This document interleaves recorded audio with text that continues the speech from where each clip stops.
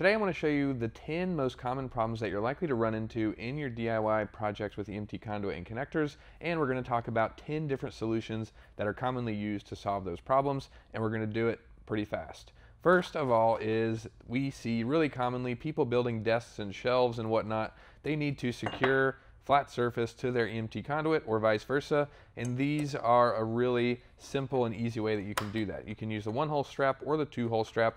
Just snaps onto the EMT conduit, and then you can use a number 10 by 1/2 inch screw, go through the holes there to secure that to your flat surface. Works really awesome. We see it all the time. Probably one of the most common ways that you can do that.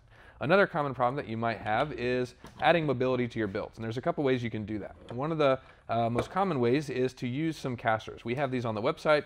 We 3D print these, and they just insert into the end of the EMT conduit, and they secure in there nicely and add some mobility to your build. You can also make a custom axle. We've seen people do that where they take threaded rod and use some pneumatic wheels, and have a full-length video down below that I'll link that you can check out if you want to do that. Works really well for kayak carts and different things like that.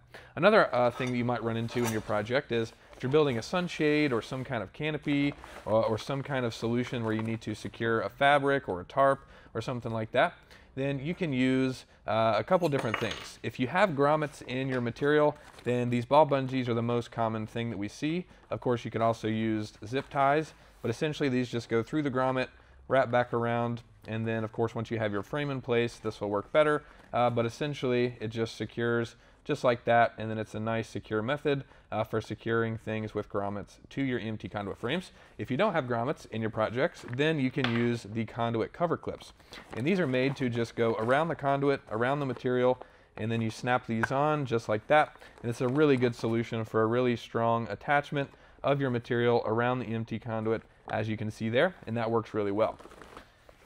Another common problem that we see, maybe in a situation where you're building an enclosure or whatnot, is you might need to hinge EMT conduit and make a gate. We've seen a lot of different solutions for hinges. This is one that a customer actually reached out because they manufacture this and they 3D print it, and it mounts to EMT conduit. You drill through it, add this hardware, and then it allows you to create gates. There's also an aluminum PVC snap-on hinge that we talk about on the channel a lot. I think that's another great option, and that one installs with just self-drilling screws instead.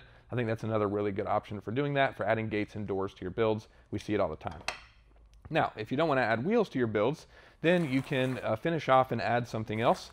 We have a couple different options on the website already, and we see other solutions, but these are a rubber foot that essentially just go on the EMT conduit, just like that, cover up the end, and work really well if you've got hardwood floors inside, or you've got something that you want to protect. You can put this, we see it, people use it for their boat covers and whatnot. They'll put this on the edge of the boat or the deck of the boat to keep it from damaging their boat. We see it on hardwood floors. We also see it in situations where you have a concrete floor, you don't want this to slide all over the place, then this works to help with that.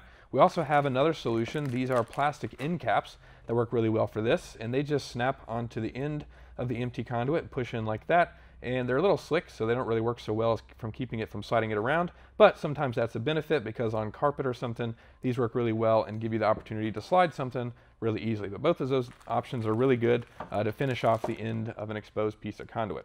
Now, if you're working on your build and you want to add some more security to it, another common way, or a common way that we see people do that, is with self-drilling screws. Now, some of the connectors, like the coupling that I have here, already have a hole in place. So you just add the self-drilling screw through that hole and into your EMT conduit, and you can add some security to your connections. And we've done a full-length video on showing you how to drill through connections if they don't already have pre-drilled holes. I'll link that down below so you could learn exactly how to do that process. But this is a really great method for securing builds and for securing, securing your connections within your projects. So that's a really good way to do that. Now, speaking of kind of adapting connections and doing different things, you might already have some pipes and tubes laying around, or you might have a boat railing or a wheelchair. We've seen all kinds of stuff, or you might just have other sizes of tubes and pipes that you want to adapt. And we have a few on the website. This is just a shim that allows you to adapt our 3/4 inch connections to 1/2 inch EMT conduit. They work just like the normal 3/4 inch connections. Now we just have that shim in place there just to take up that gap. And this works really well for 1/2 inch EMT conduit, And if you want to, customize this for all kinds of different tubes you might have laying around, then you can play around with different plastic, pipes and things you can use as shims. I'll link a video down below that explores that in more detail. That's something really common that you might run into and want to adapt your connections for.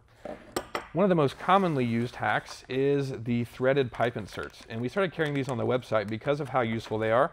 But essentially, these are just a piece of hardware that goes inside the end of a piece of conduit, has these fins that spring back against, and they're really strong, and then they allow you to add threaded things into your builds. We see these used all the time for camera mounts, for adjustable feet, all kinds of different things. I've got some of the adjustable feet here.